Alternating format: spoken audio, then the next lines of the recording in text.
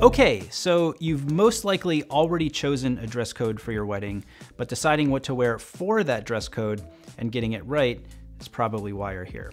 So what we're gonna do now is to walk you through 8 of the most common wedding dress codes, and I'll explain what each dress code means, as well as what is appropriate to wear for that dress code. 2 things I wanna mention before we jump into this video, however. Number 1, that this is not a definitive list, and number 2, that it does not cover all the options and possibilities within each dress code.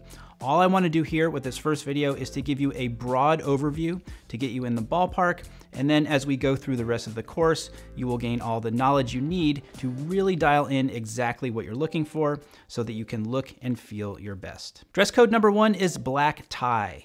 Black tie is a very common wedding dress code and one of the most formal and prescriptive. Unlike many of the other dress codes we'll talk about, with black tie, there's not much room to do anything beyond what the rules say. So basic outfit checklist for black tie: a black tuxedo, white tuxedo shirt, stud set, cufflinks, a cummerbund or vest, black bow tie, white pocket square, and black patent leather shoes. If there seems like there's not too much room for creativity here, black tie is kind of designed to be that way. However, there are definitely ways that you can add personal touches, which I'll cover in depth in a video later on in the course. Dress code number 2 is black tie optional, sometimes referred to as formal. Now, the thing to know about black tie optional is that the optional part of black tie optional doesn't really apply. Black tie optional still basically means to wear a tuxedo, and this particular dress code, I would say, is really designed more for wedding guests who might not have a tuxedo to wear to your wedding, because chances are that if you're saying the dress code is black tie optional, that you're going to be wearing a tuxedo. Now, in terms of your tuxedo, black tie optional does give you the option to play around with color a little bit. So instead of a classic black tux, you may opt for a midnight blue tuxedo. And then the checklist remains the same as black tie: white tuxedo shirt, stud set, cufflinks, a cummerbund or vest, black bow tie, white pocket square, and black patent leather shoes. Dress code number 3 is creative black tie. Creative black tie is another type of formal dress code, however, not nearly as prescriptive in terms of the rules you have to follow as black tie or black tie optional. Think of creative black tie as formality minus the rigor and stuffiness. Unlike black tie and black tie optional, where you really don't have a lot of room to go outside traditional boundaries, with creative black tie, adding some personality and flair is not only recommended, but often encouraged. Now, what does all this mean in terms of what to wear? Creative black tie is the perfect dress code for a dinner jacket. And the dinner jacket you choose depends on the overall vibe of your wedding and your own personal style. For something very classic and sophisticated, an off-white or cream-colored dinner jacket is a great option.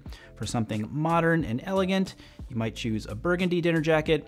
And then if you want to get really creative, the sky's the limit, you could go with velvet or something patterned. Checklist now for creative black tie. In addition to your dinner jacket, you'll need tuxedo pants, a tuxedo shirt, bow tie, cufflinks, pocket square, and either a patent leather shoe or velvet slipper. Dress code number 4 is cocktail attire / semi-formal. Cocktail attire is a great balance between elegance and comfort. It's not as formal as any of the black tie dress codes we've talked about, but it is still very stylish and sophisticated. Typically, the cocktail attire dress code is going to be for an evening event, so as far as your checklist is concerned, we're talking dark suit, solid color shirt, necktie, pocket square, and black, brown, or oxblood leather shoes. Now, I know you're probably thinking, well, what color suit should I wear? And how do I choose the correct shirt?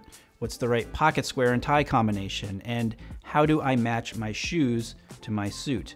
All of that will be covered in detail in section 3 of the course, which deals specifically with wedding suit style. All you need to know now at this point is that cocktail attire equals suit. Dress code number 5 is dressy casual, which I know kind of sounds like an oxymoron, and we're also going to throw in casual to this mix and dress code as well. I would approach any type of casual wedding dress code as more of a business casual vibe. Casual as a wedding dress code does not mean t-shirt and sneakers. When I think of business casual, I think put together but relaxed at the same time. So at the bare minimum, we're talking a sport coat, dress shirt, nice dress pants or chinos, lace-up shoes or loafers, pocket square, and the tie being optional. Dress code number 6 is tropical/beach.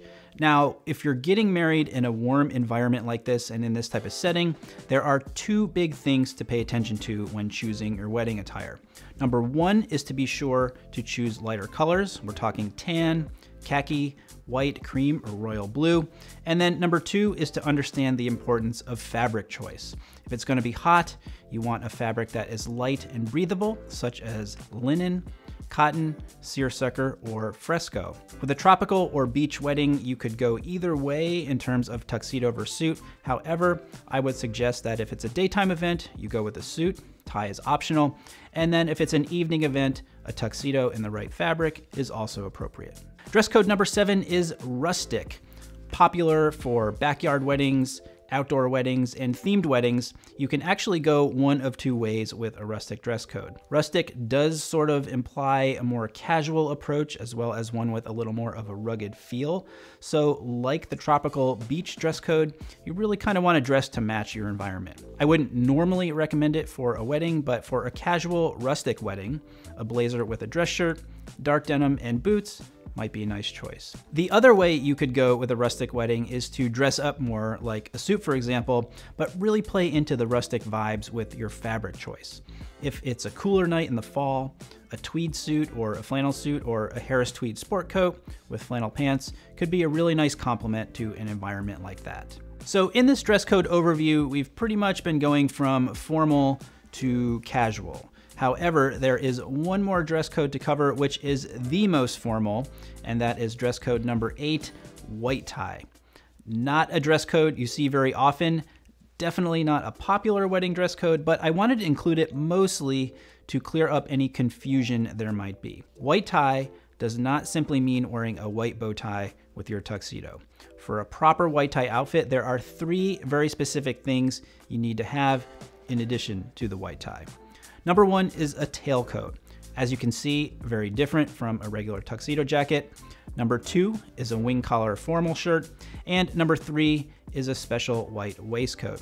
Again, probably not a dress code you're considering, but important to understand what makes it distinct. So there you have it, a quick look at 8 wedding dress codes. That gives you a good overview of everything from the formality of each dress code and answers the question of whether to wear a suit or a tuxedo. And also now you have a checklist of things you need and that we can now start thinking about more in detail as we move through the course. Welcome to the Groom Guide once again, and if you have any questions, let me know.